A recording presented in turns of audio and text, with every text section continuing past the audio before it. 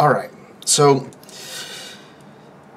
let's get to the relevant stuff, the stuff that's going to be in the homework.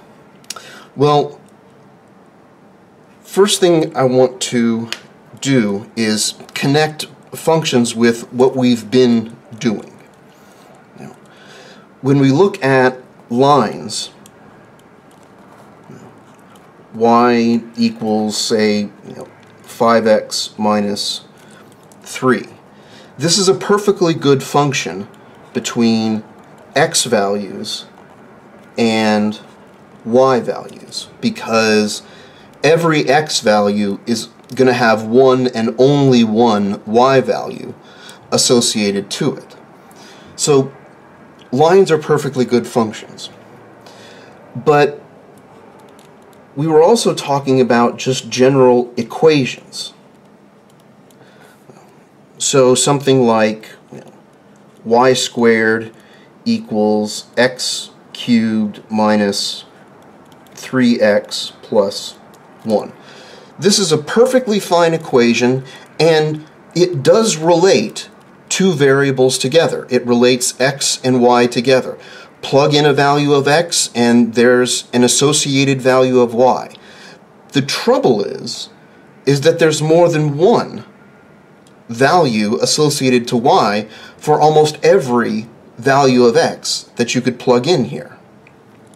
For example, if we take the input x equals 0, in order for this to be a function, there's only one possible value that y could have. If y could have more than one value, this equation, while perfectly fine, is not a function.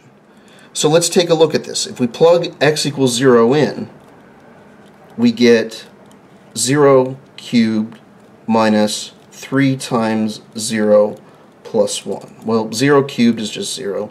3 times 0 is 0. 0 minus 0 is 0. 0 plus 1 is 1. So y squared could be 1. Well, I know one value that y could be. Y could be 1. 1 squared is indeed 1. And if that's all there was, then I can't dismiss this as a function.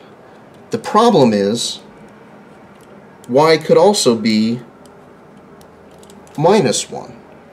Minus 1 squared is still 1.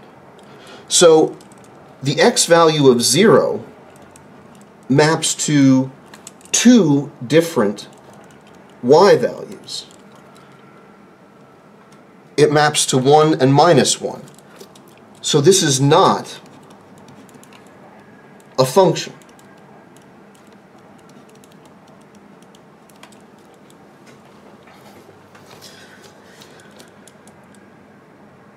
Lines, however, are functions, and perfectly good functions. In fact, for almost the rest of this course, we'll be focused on just functions. It's not that equations aren't important. This particular equation is an example of an elliptic curve,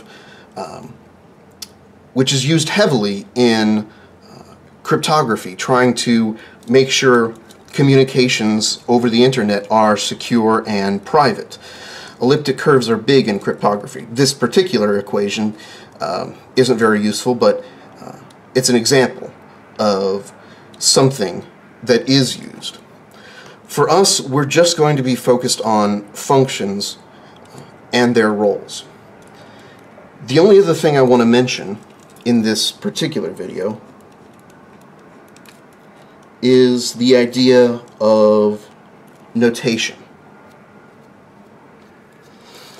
If we look back at this function, I'm going to stop writing functions like this, y equals this.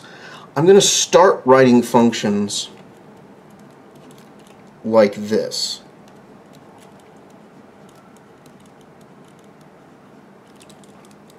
And you'll see why in subsequent sections. there's really a lot more we can do with this notation than simply just x's and y's. We're trying to emphasize here that the value of f depends upon the value of x.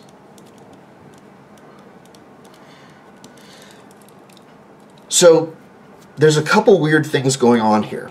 It looks like I'm saying f times x.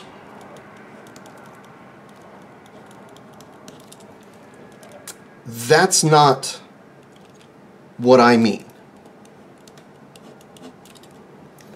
We're kind of overloading this notation here of parentheses to mean f of x.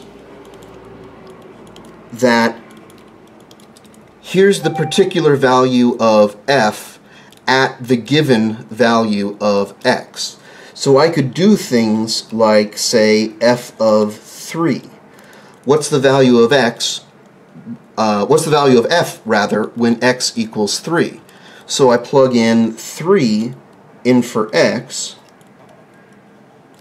and I get 15 minus 3, which is 12.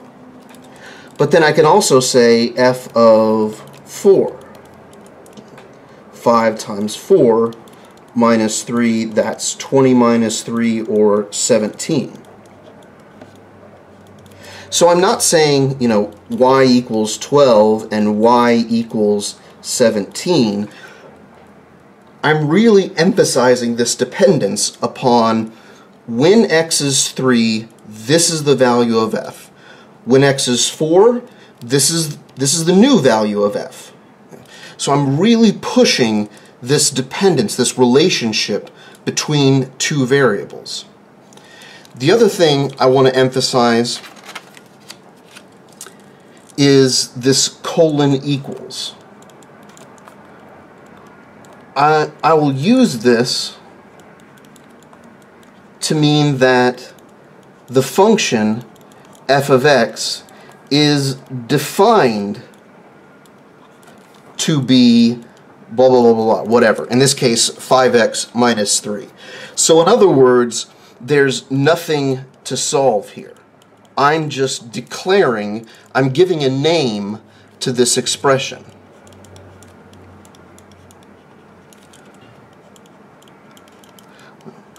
Whereas before, when we were dealing with y's, this statement's kind of ambiguous. Is this your answer? Are you supposed to solve for x, get x by itself? No. What's going on with this equal sign? Am I supposed to solve this? Do I leave it as it is? What's happening here?